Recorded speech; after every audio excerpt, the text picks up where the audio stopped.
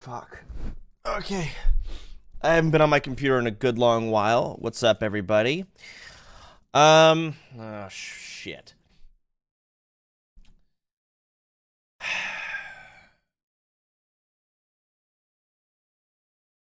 I'm trying to figure out what I want to do today. I'm so unbelievably torn.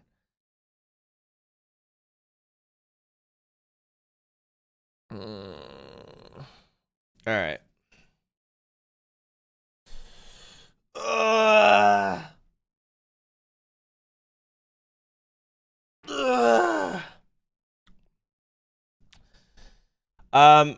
I know the new Amnesia's out. Yes, I'm aware. You are not the first to tell me. All right. Drag that out. Drag that out. My hair is terrible. I need a haircut. I don't know what game to play.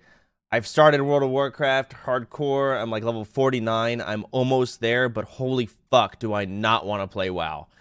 But I know once I stop playing WoW, I'm going to want to play WoW again.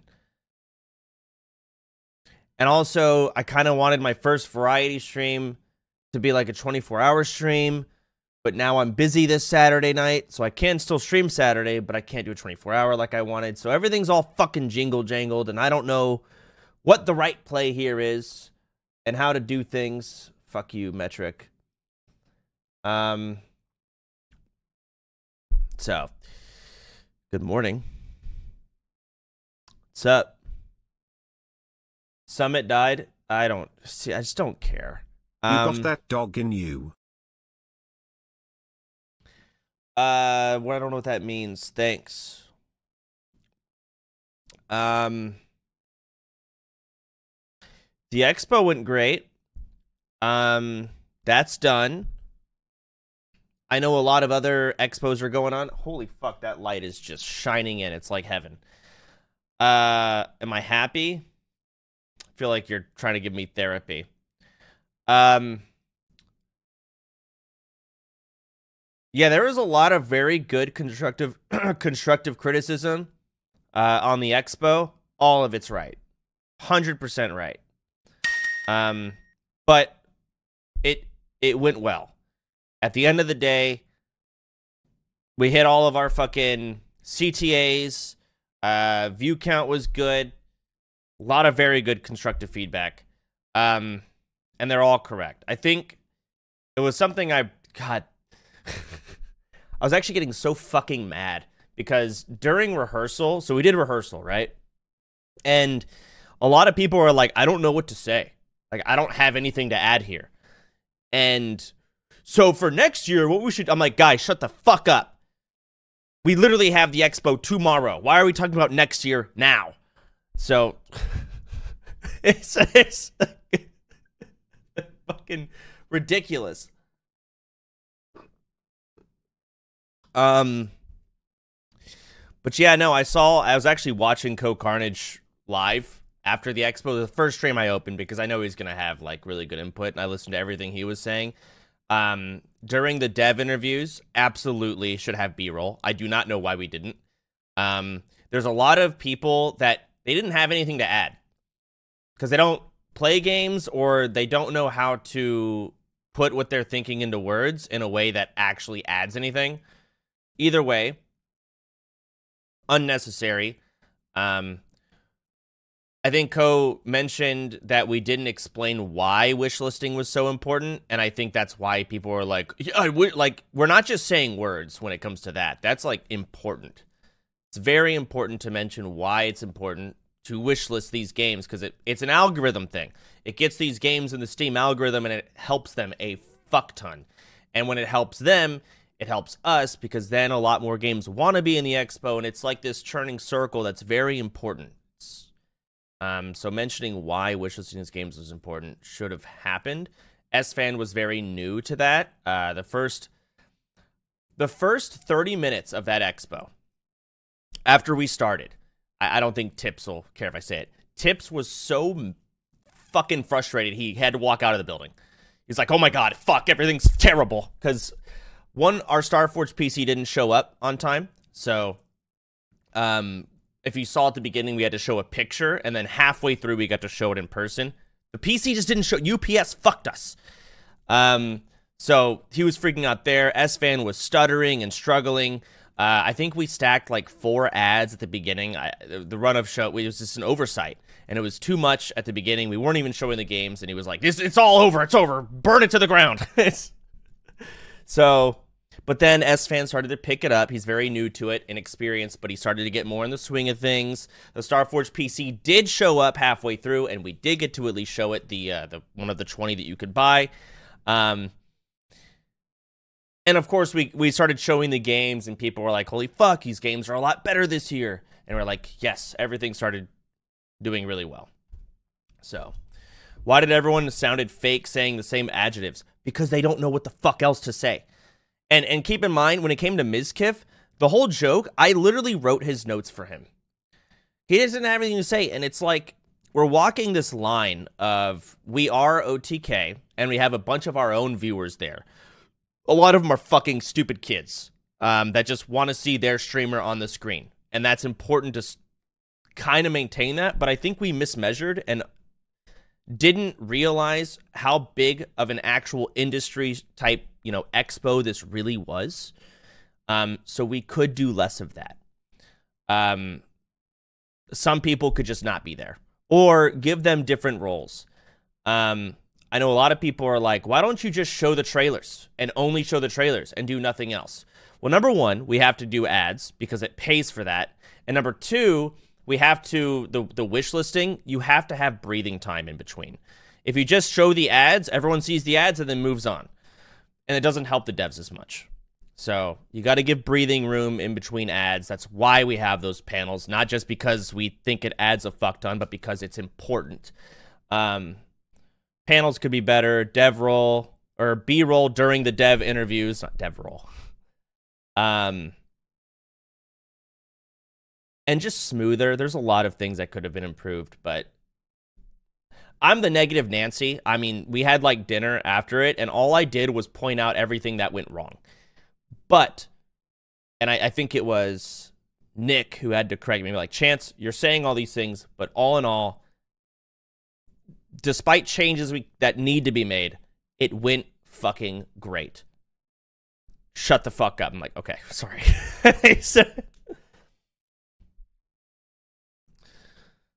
I'm a negative Nancy, and I'm just like, it was change this, that, blah, blah, blah. A year from now, I'm just hoping I don't forget those changes, and we'll see.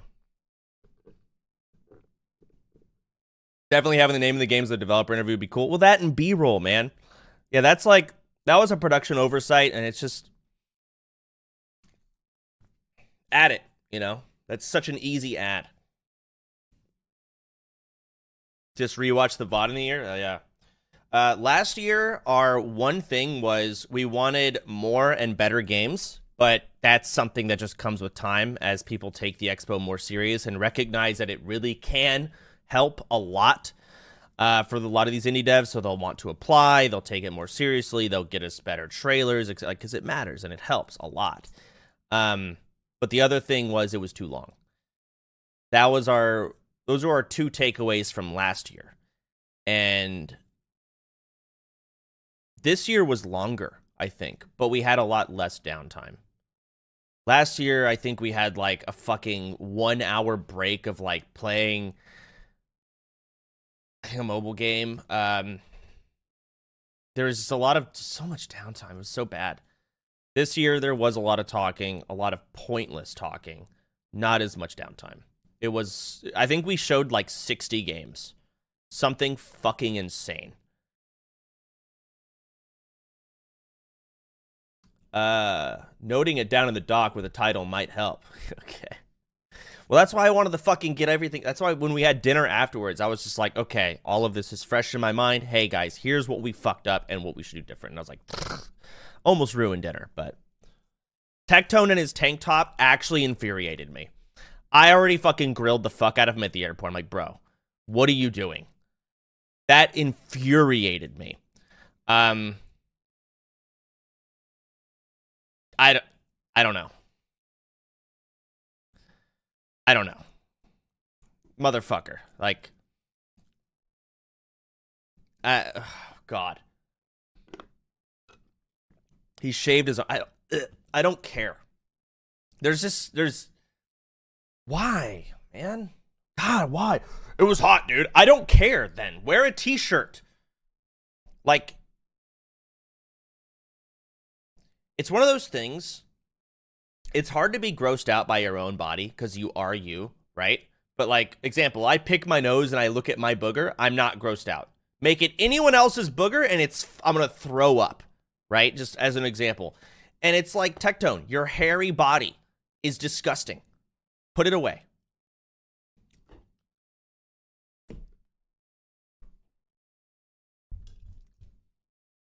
And during our only live dev interview, these guys flew across the sea. I talked with the dev, and I apologize profusely. They're extremely good sports. They were very like, it's fine. It was great. Everything was awesome. It was, so I talked with them. But still, bro.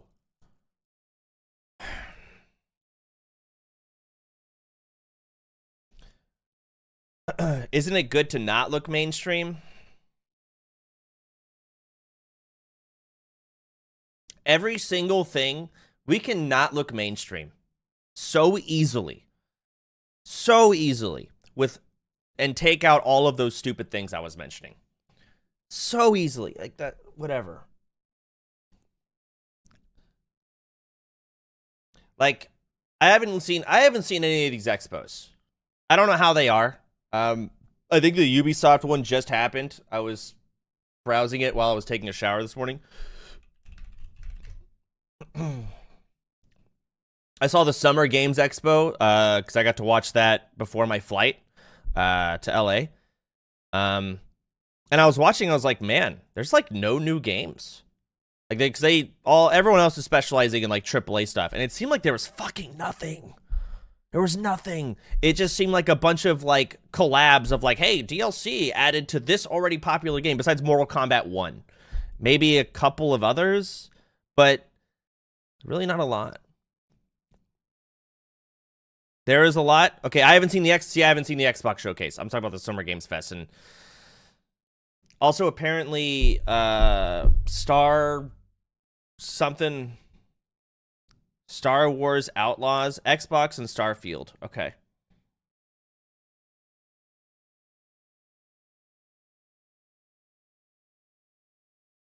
Summer Games Fest was fine. It was fine, but I mean, again, after looking at all, I guess maybe I like indie games too much. I'm a little different.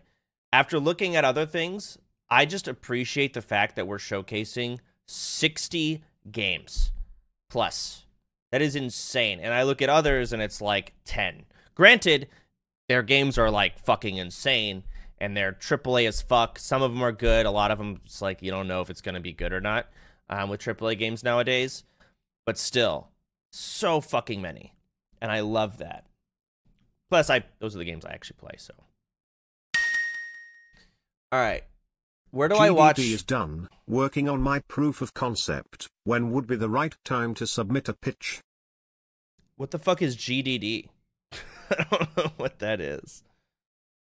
2 good games is greater than 50 shit ones? Yeah, but I just don't think those indie games are shit. A lot of them look really good. I helped put together the list. There's some good ones in there. Some that I'm really fucking excited for. Granted, it's like they're indie, and a lot of the times you play them for a bit. You looked like you were frustrated every time Seer would start memeing. Was that acting?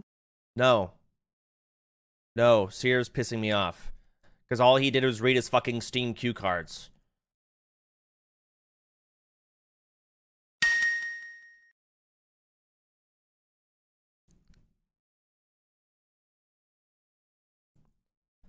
Seer's hilarious, though. Yeah. I mean, it's funny. I mean, I remember we were trying to decide everyone's role. I was like, okay, give me Seer and give me Nick. Nick is great. And the thing is, people shit on Nick. Nick did his job. Nick receive the call out from SFan or Asmund, whoever's bringing up the Variety Gaming panel, do his call to action, and then let me and Seer talk. That's what his job was. And he did it perfectly.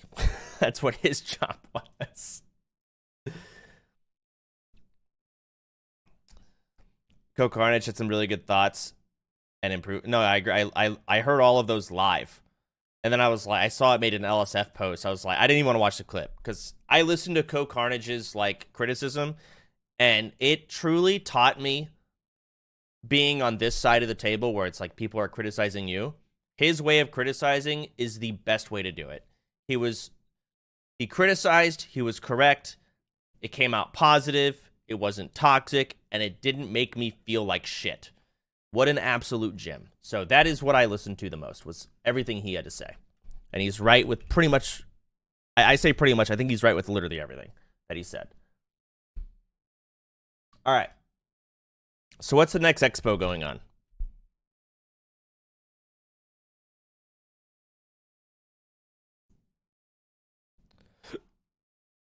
Capcom in 2 hours? Oh.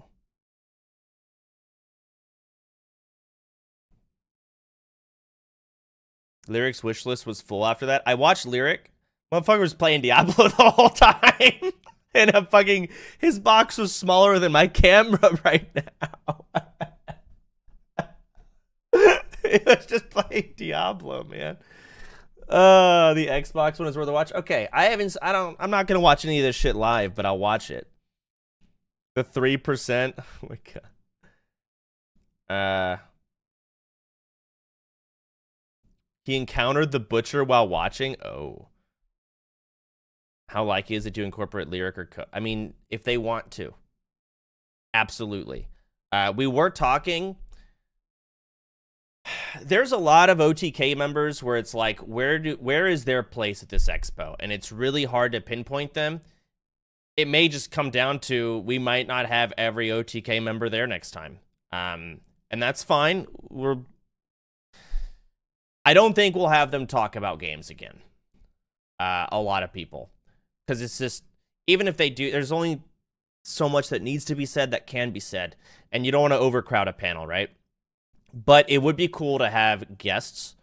There's tons of ideas being thrown around. Like, what if we had the panel where, like, God, I love doing the banter with Seer, but what if we did a panel where, like, Lakari gets to go up there for, you know, one set of games, and then this person goes up there for a set of games, and this and that, and there's that being thrown around.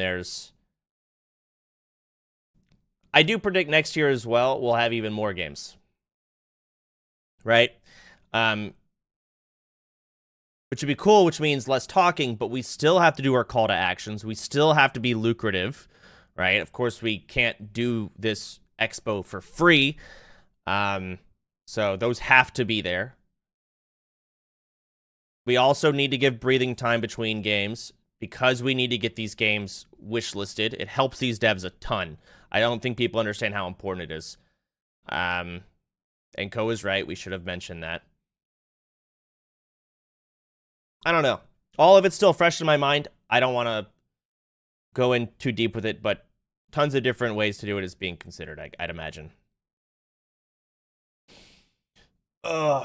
Research what a writer's room is about. It's what made Breaking Bad and Simpsons great. Set up that shit. Hire competent writers for the game. Okay, for the game. We're not writing a fucking narrative story. It's a games expo. What the?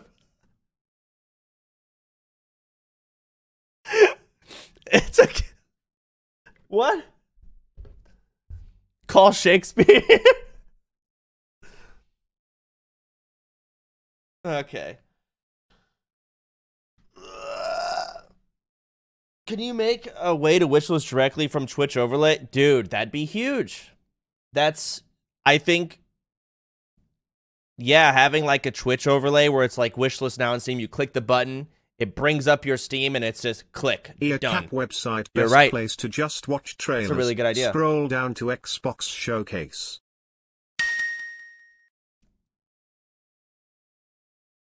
E3 recap website?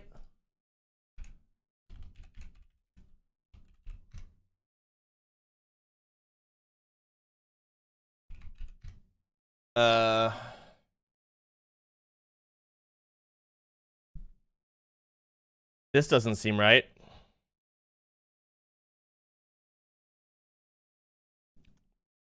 Is it?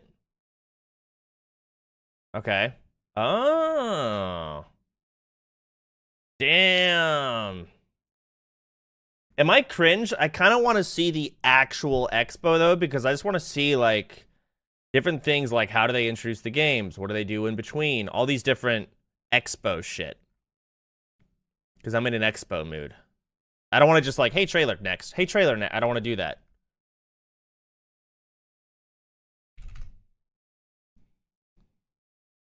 I'll probably skim through a lot of cringe shit, but... So which one should I watch first? If I'm going to watch all of them, because I've got a lot of making up to do.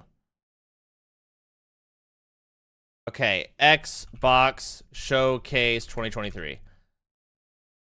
22 hours ago? That can't be it. Oh, this one. An hour and 40 minutes? This has to be it. Damn, they got their shit short and sweet.